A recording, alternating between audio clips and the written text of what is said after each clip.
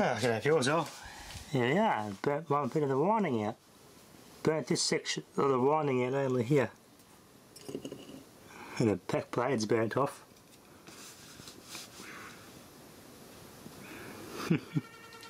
So the plastic blades in the front are all up, but the back ones are gone. The blades flew off and burnt. Cooling things there. Didn't really get that hot. Just smoked in the one spot, oddly enough.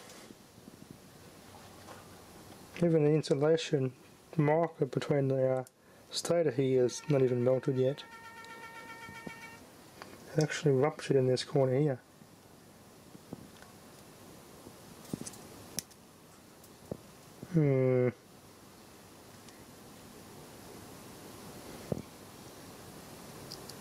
Maybe we'll have to try some other trick. Try some other method to burn it out next time. Anyway, it's pretty much done for now. Might take that shaft out and make a pin punch or something out of it.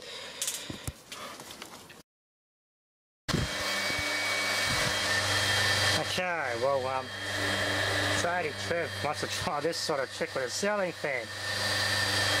If you're going to do this sort of thing with a ceiling fan, be very careful, because if it has not got metal blades, don't bother.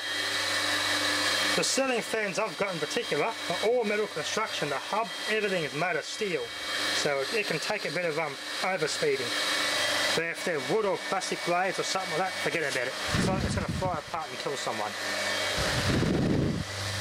I only attempt this mod on these metal bladed Chinese reproduction retro fans. If it's got plastic blades, don't do it, because a plastic blade's obviously going to be more dangerous. They can't take much abuse at all. Lucky for this one, the hub and everything is aluminium, high quality aluminium. For a domestic fan, this makes it industrialised. If you're going to make it overkill, get one of those big industrial floor fans from Bunnings, and you can put a 1 horsepower one of these motors on it. It's a 1/2 inch shaft on those. Some of them have a shaft the same size as this, some models. It's about a centimetre, 10mm shaft. One of those go hard like a bloody plane. Blades on those big fans.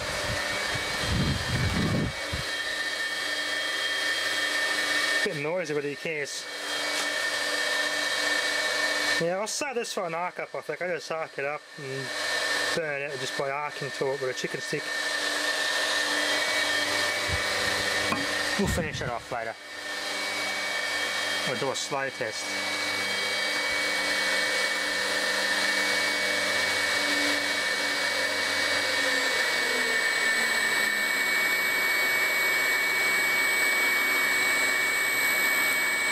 There's two ways you can communicate with this thing.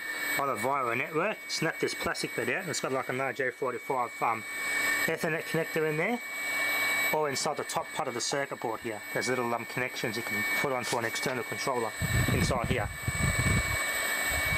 There's a 24 volt in this one too. PLC. So, yeah.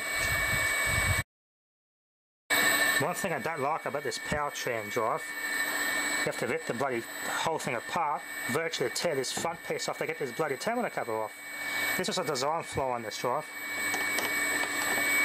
Very hard to get it off without warping and just pulling this top part of the drive apart. It should be screwed like the Huan Yang one. Now this and the Huan Yang one are both sensorless vector control. I know Duro 20 asked. Couldn't see the questions, you know, Google's. You asked a question in the comments and it's hard to find it. But yeah, I didn't forget to answer it, so some questions get forgotten. Anyway, yeah, this and the Huan Yang I got are both sensorless vector control drives. We've got a plus 24 volt PLC. There was a PLC based temperature controller which you can get, and you can program into this to actually regulate the speed of the fan depending on the temperature outside, which is not a bad idea. Make this thing a temperature regulated fan. It will actually make it actually useful. So if it's a warm day but not hot, you can have it regulate down to this speed, for example, and if it gets to about 40 degrees Celsius plus, the PLC temperature controller will tell the driver to speed the fan up. Subcooled heat pump has a video on how to do that with a condensing unit. And then we got, there's a common here, ground, common, PLC. I just got to program some external buttons into this thing, so I don't have to rely on these buttons on this control panel. I can mount this in an enclosure, a sealed dust-proof enclosure, and have some buttons on the outside with an industrial potentiometer to control the speed and the green and red on and stop button. Could program a reverse into this, but reversing this would just make it suck air back and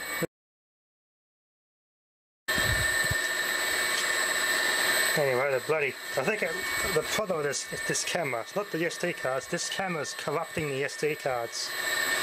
So, and the video stops abruptly and it says check card and the camera shuts off and it gets control data error has been detected. I tried numerous cards and micro SD cards and adapters, formatted them with the camera, no go. After a while the camera still corrupts the card, so there's something wrong with the memory card, the SD card encoding of this camera. Either it's in the firmware or chips just starting to die. I mean, this camera's made over 1,000 videos and paid for itself in bloody revenue.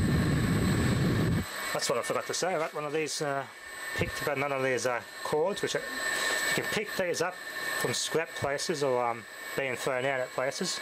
Get them, because they're good for this sort of thing. Got another one here, ready to be terminated onto a motor. So I kept that one. No use throwing it out, it become very useful for my motors and VFDs. You're actually supposed to use a shielded cable. I think I showed it before. It's got like a clear coating on it and braiding inside. The whole idea of that, if you're using it in a factory and out in the field, is that shielded ones, they're meant for VFDs, actually stop interference. Stop the RFI interference these things can put out. I should probably get a little portable radio on AM and put it near this and see if I can pick any frequencies up coming from this. But yeah, this wire is alright. It's not going to interfere with anything else.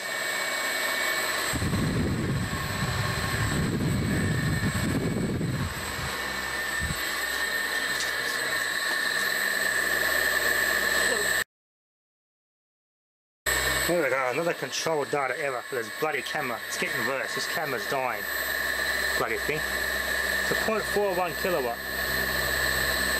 And that's what it's in star. On 440 to 480 volts, so 0.37 kilowatt, half horsepower motor. Plenty for this. Plenty for that. That'll even be good for a ceiling fan. Just going to make up a hub adapter to go in that shaft and get it balanced and centralised. Just found another error on this thing. Adjust or inspect the inner circuits after power going and discharge. Power going. Yep, typical China. Confirm the input and output DC control cables. DC control cables? Are all connected. I don't think this is DC. I mean the ones on the logic and everything. Read the operation manual before adjust or inspect. But overall, a pretty good drive. Slightly better quality than the Pyongyang, this one. They're all made in bloody Shenzhen. There's a KEC brand, whatever it is, similar to this now being sold on eBay cheaply. Anyway, that'll be enough for now. Thanks for watching.